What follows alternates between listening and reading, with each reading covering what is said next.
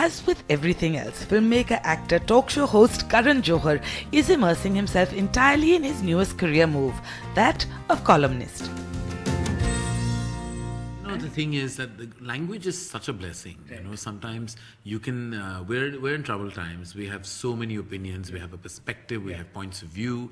But putting them down is always very scary because you're always an FIR away.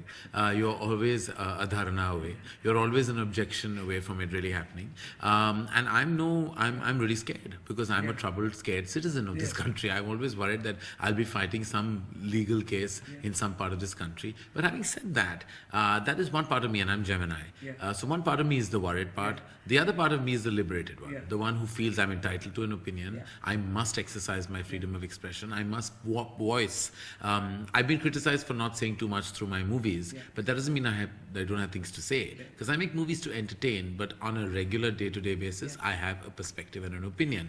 And I think that this was a great platform of exercising that. Sometimes with humor, sometimes with a lot of sugar coating, sometimes with just quoting, sometimes with probably sarcasm, wit, possibly a lot of thought, but I do want to write these columns.